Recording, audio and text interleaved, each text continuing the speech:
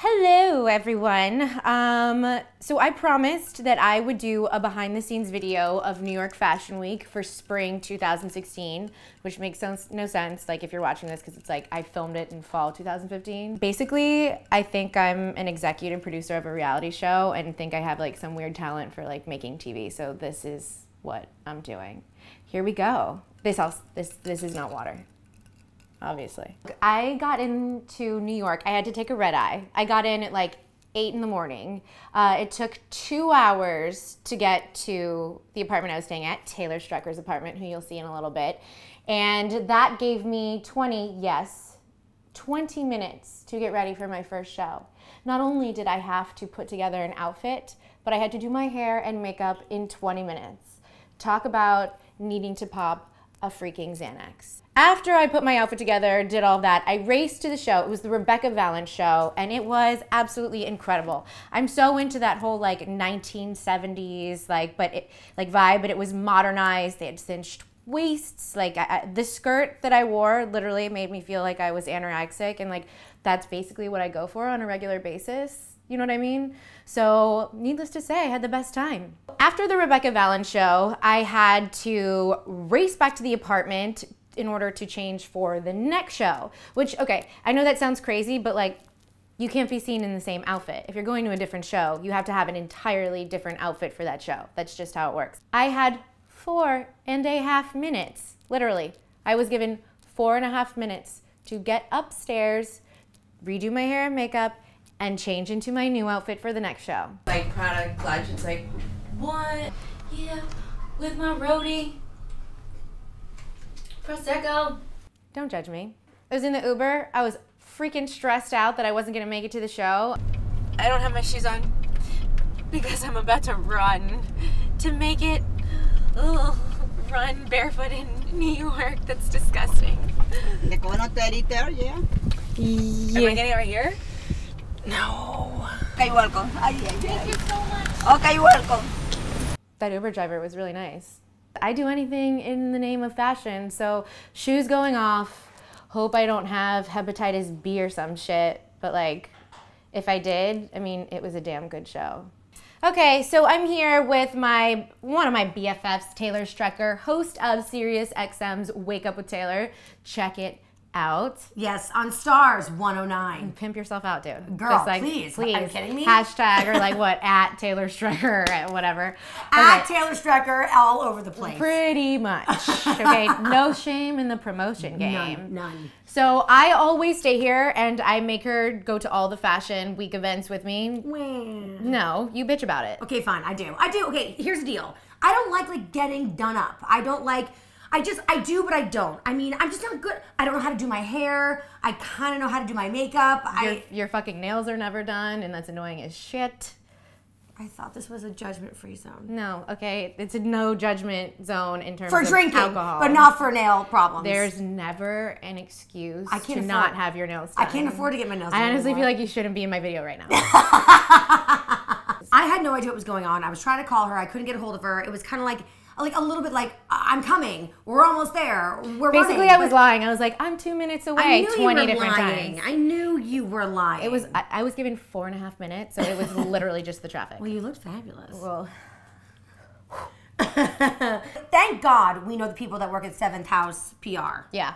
They're amazing. And Dara, shout out. Shout out to her. She was like a fashion week, magician, okay? They were shutting down the doors, and I'm just gonna tell you like little inside information. They held that show for this bitch. No, they did not. Yes, they did. Yes, they did.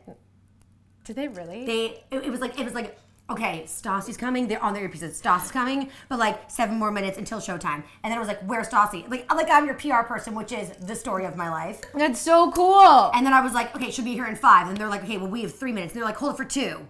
And then they're like, door shutting, and Dar's like, we gotta go. And I was like, she's running through the door. See, that is a lie. That is why I ran barefoot throughout New York, and I'm Thank God. Damn happy I did because the show was awesome. Oh, it was so good, right? Awesome.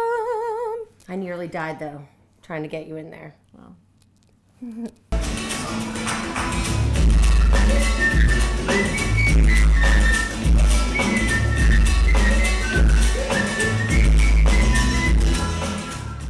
pretty much I know I've made it when a homeless Asian lady is interviewing me. I mean, like, right? She was really weird. Yeah, I know. Stassi Schroeder. Can we have a moment of silence for this outfit, this custom Chanel vintage outfit?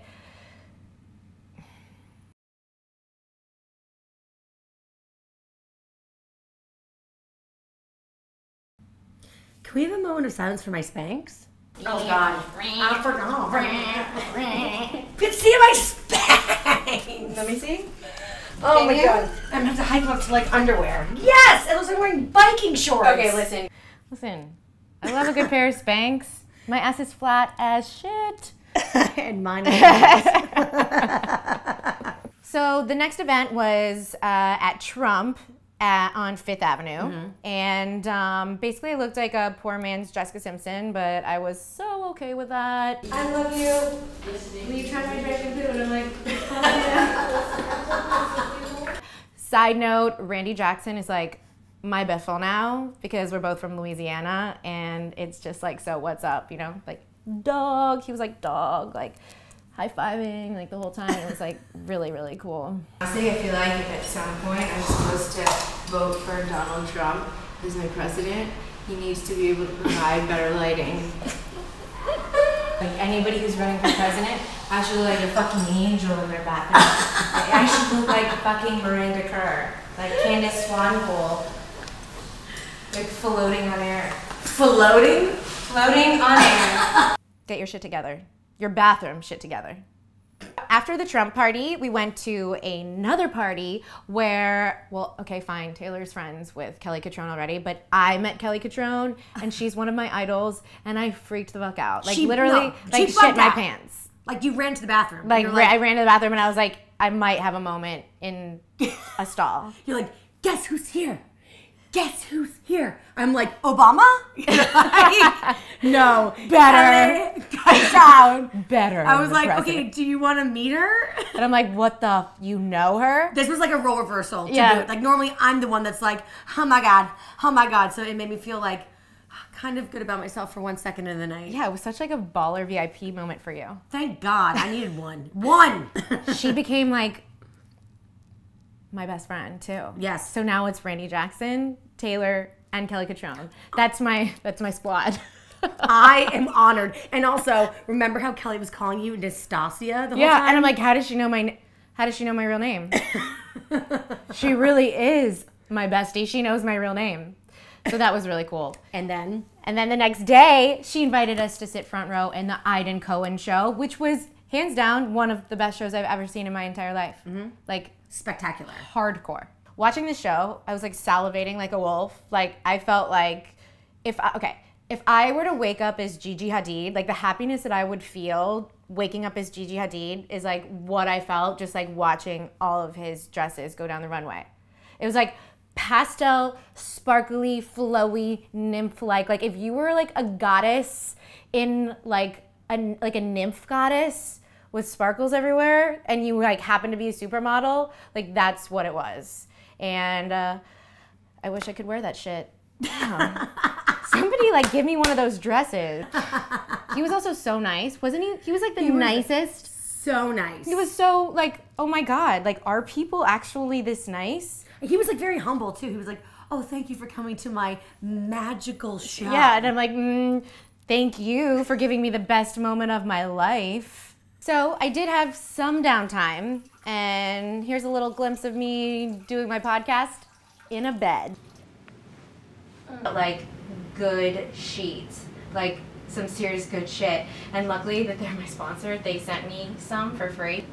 Like, are there no pesticides on the cotton that's being used? But like, I mean, that's the best life read I've ever heard in my entire life. You are not gonna believe what happened to me. Oh my God.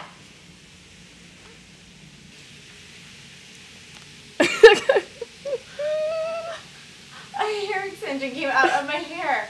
Okay, seriously, I normally don't lose hair extensions, but like when I lost it, it looked like a Palomino pony's pubes. Like, what?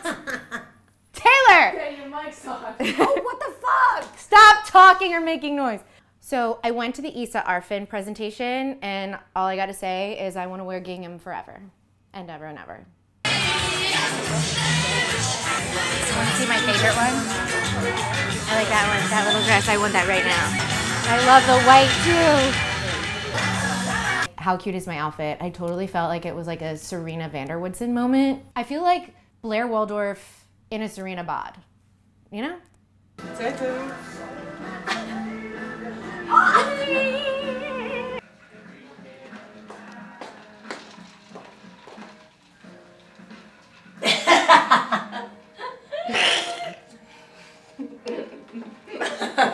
I'm going to dinner with Kelly Catrone because now she's my BFF.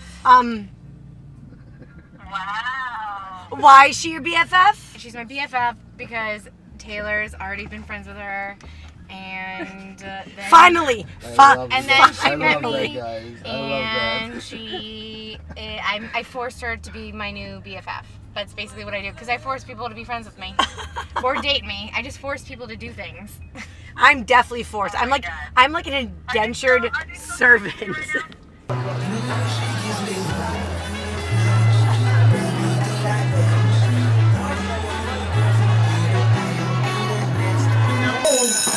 And they're off. Approaching the 3-quarter ball. Here they come now. No 5. 5. You got it by your nose. Wow. How like it? One more time. He'll do it. She goes. No. Because I'm now like basically sisters with Kelly Catrone. Sister wives. Sister wives. We are in a polygamous community. Community. Together. And we got to go to Din Din, where I learned how to nay-nay. That wasn't planned. That Din Din nay-nay thing wasn't planned. But it flowed. It did. It's great. You should rap. It's like Dr. Seuss meets Jay-Z.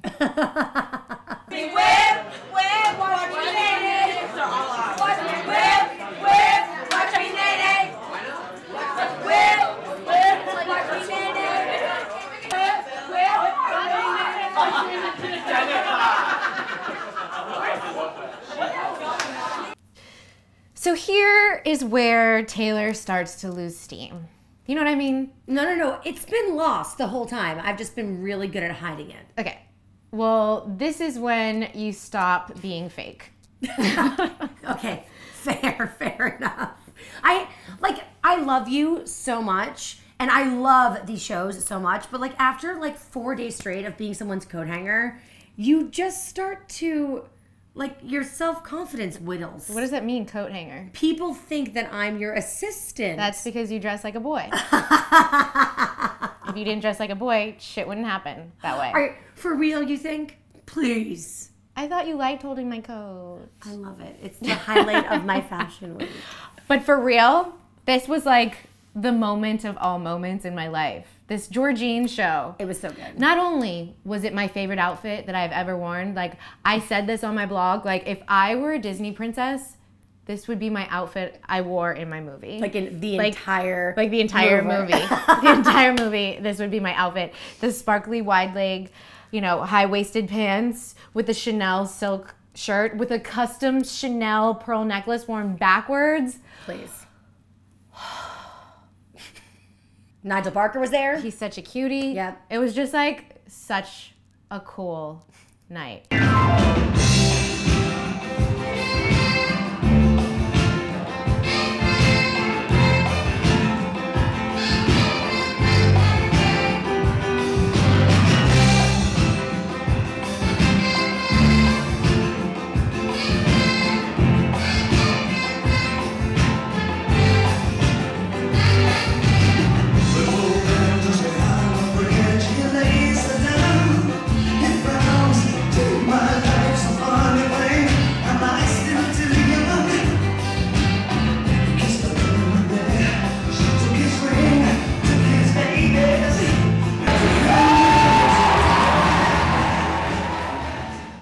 And Bill Cunningham was checking me out, so I was like, ooh, what's that?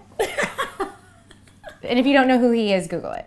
So whenever I come to New York, I obviously do Taylor's show, Wake Up with Taylor on Sirius XM, Stars 109. And I'm always obsessed with doing that. I just like love radio. And I love Sirius XM. It's like my favorite place to go. It's cool, isn't it? I feel like I'm part of the Sirius XM family. You because are. I'm You're my sister. Yeah, I'm your sister, and I'm dating Patrick, so it's like my work too, I guess. Yeah. Right? I feel like I own shit. Like when I walk in, I'm like, I know everyone. She does. Sleep. The second you mention any sport, have you been listening to me? You can swear all you want. Okay. Are you periscoping right now? Yeah, I'm periscoping right now. Hi. Wait, wave again. Hey, girl. Hey. That's what's up. Okay, so we're all addicted to Periscope. I think that we can talk about that. Tonight. So. I know. My God, right? Last night was so crazy. But here I'm I'm fine. I'm fine. I did not throw up, and I feel wonderful. Yeah, no, the episode ended with the two of them scissoring. Oh. I ate tuna fish the This other morning? night. No, the other night while you guys were eating mac and cheese because I was trying to be like all Fashion Week healthy. I'm watching them make mac and cheese. I'm like, I'm gonna eat this tuna. And everyone's been commenting on my Instagram and everything being like, you got your lips done, too much plastic surgery. And I'm like, not yet, but I will. I'm gonna. I do wish I lived here, but it's like so effing expensive. I just like, and if I could make my living out here, I would be here in a heartbeat. Right. I know. New York is my city. I feel at home. My personal favorite way to end things is to imitate Stephen Hawking's. Wait, Hawking. Hawking? Stephen Hawking.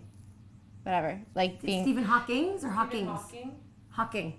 Drinks and Periscope aside, my favorite way to end a party is to imitate Stephen Hawking talking dirty. I love you. I love you. Wait, I can try and do it. Wait, hold on. Hello. Wait. I want to stick my dick. I want to lift your dress up and stick my dick in your ass. Oh. Listen, there's a way to end things. Mm-hmm. And by ending, I mean drinking and periscoping. Getting shit-faced. With Cards Against Humanity. How about this? Cheers to Fashion Week. Cheers to you guys because I love you and I wish Fashion Week would never end. I don't want it to end. Yeah. So should I turn it? Wait, hold on. Should I turn it on the side?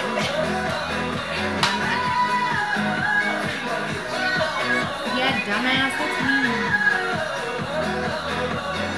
Wipe it. Oh! Happy Fashion Week! Taylor!